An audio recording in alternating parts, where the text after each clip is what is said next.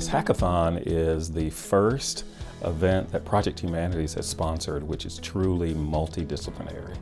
And a hackathon is a community building event where coders and designers and artists and visionaries and humanists and anybody who wants to participate in community building come together for a very, very congested period to create something around technology.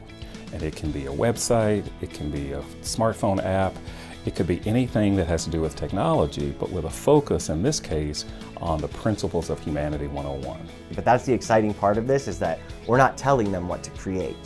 The participants come together and then they decide what they feel is important based on our principles. It's good in many ways. Like first, I get to learn many skills. Second, I get to network with people. I get to know more people of same background or different background.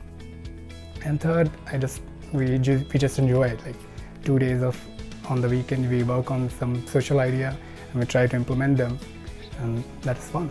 ASU is the perfect place to have something like this. You know, it's the largest public institution in the nation, and it has so much diversity and just people with all different kinds of skills and interests, and bringing those people together to create and develop mobile apps and technology solutions for the social good is just an incredible opportunity.